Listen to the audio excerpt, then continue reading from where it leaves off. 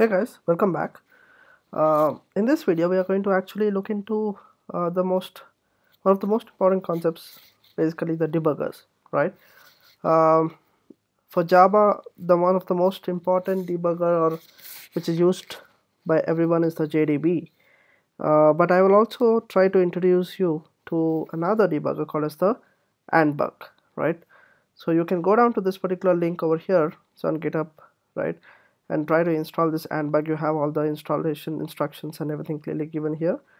um, and I will give you a demo of both the Andbug and JDB, right? Great. So Andbug is basically a wrapper around JDWB, Java Debug Wire Protocol. It's much more interactive shell compared to JDB. Once we identify the class and method, right, using Andbug, then we can go to JDB to do further analysis. Okay. So now we will start by installing an app for this particular exercise. I think it's over here. I call this as the Insecure Bank app. So let's install this. ADB install insecure bank, my bad, sorry, .abk. There you go, it's installed. Now for this to work, we need to have a web server on the on the Santoku machine, on the attacking machine. So let's go and install that as well. So we go inside the folder Andro lab server, and you should have a file called app.py. So insecure bank is basically a very famous vulnerable mobile app which you can use to pen test and learn about pen testing, because there are a lot of vulnerabilities on this app. Great. So let's turn on this server here. So it's turned on. Let's log in through the default credentials, Dinesh at $123,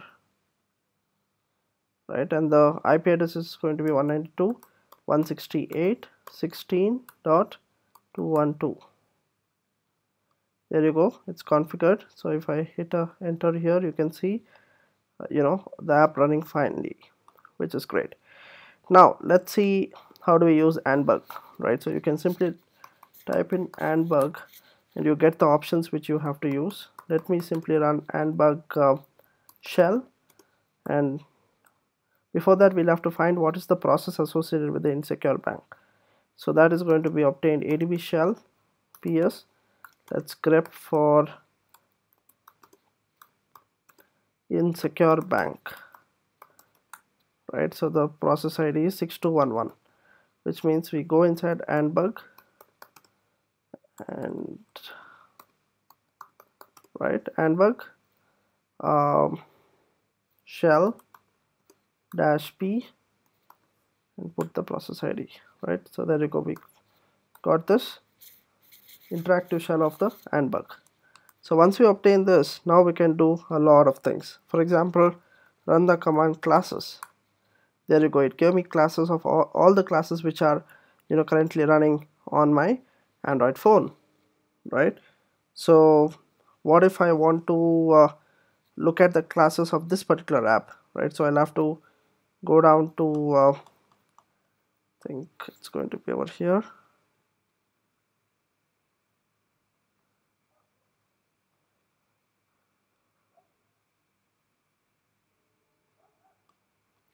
Scroll up a bit.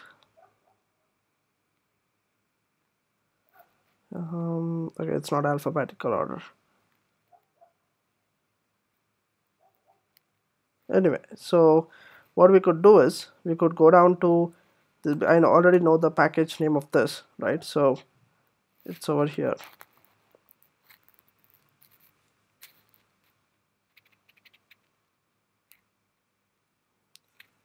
Let's take this.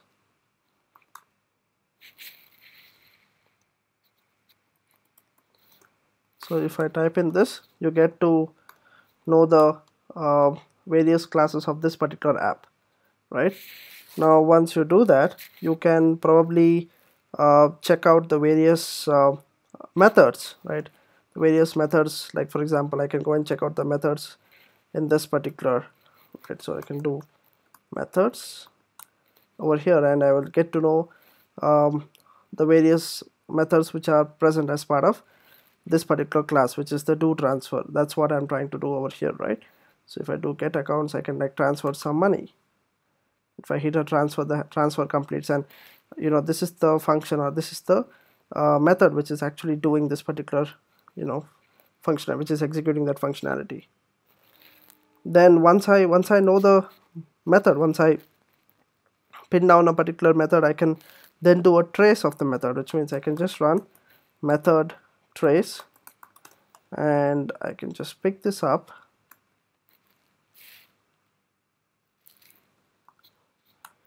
and I do a trace, right? So when you do a trace, you get to know, like next time when I run this, right? So if this method is basically running, all the runtime variables and functions which are executing as part of that particular method will be displayed down here, right? So that is how you do debugging using Andbug, right? So I've just showed you how to access methods, classes, and so on. You can obviously go and take a vulnerable app and try it on that as well. Excuse me. Now the drawback of Andbug is that we can't put breakpoints, right? Or you can't change variables. Now that's the place where JDB comes into picture, right?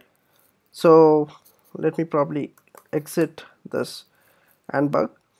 So how do you enable JDB, right? We already know the process ID. I think it's over here.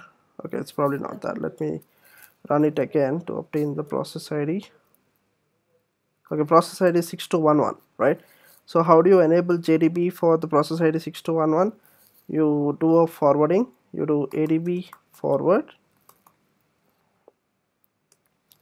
TCP, and you've forwarded on a particular port. Let's take 1337 in this case, and you write JDWP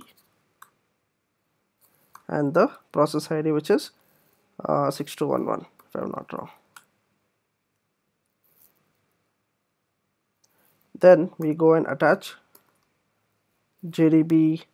I think we need to run a command called JDB attach localhost. So it's going to be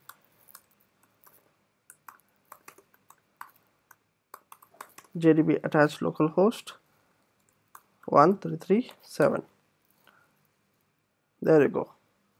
So the debugger has been attached to the process ID of my insecure app, and now I can run everything. I can run the classes command, and it gave me all the classes, right? I can probably pick up a particular, probably let me scroll top and try to find the classes associated with the app on the left side, which is com.android.insecure app, right? So these are the classes. So if I pick a particular class, I can take this class and I can try to find the methods for this particular class, just like how I did in JDB in Andbug earlier, right? So these are all the, so I ran for this particular class, I get all the variables or the methods which are being used by that particular class, right?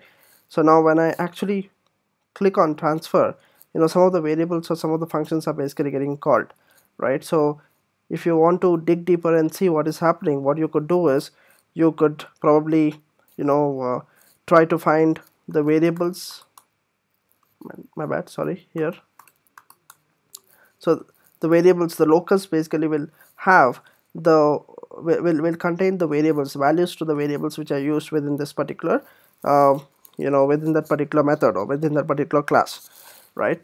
So this is how you get access to all the classes and methods which are basically getting executed inside a particular app, right? So first I showed you how you can access this using using Andbug, and the second thing is what I showed you was you can do the same thing using JDB as well. Now to the last piece, I wanted to show you guys how you can put in breakpoints, right? So breakpoints is again pretty simple. So if I go top, let me pick up a particular, let me pick up one of these, or I think this should, okay, give me a minute, let me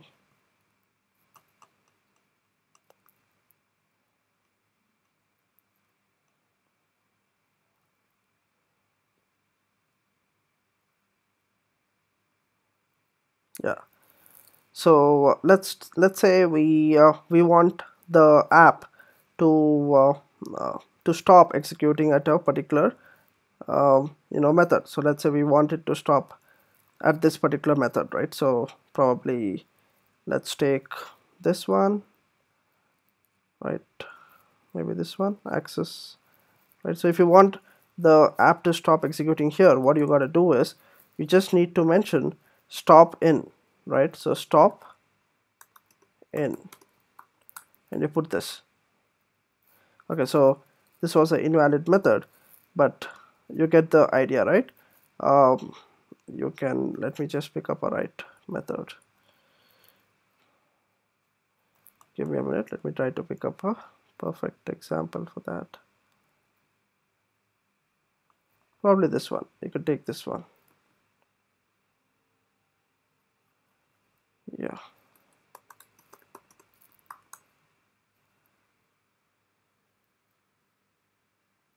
Okay, so that is also invalid method, but so that is the idea, right?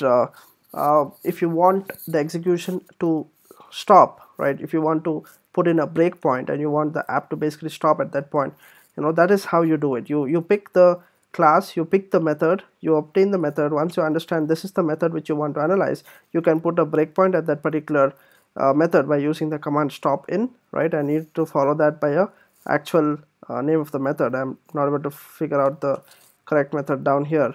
Maybe I need to spend some time to find the actual method, but that's the whole idea, right?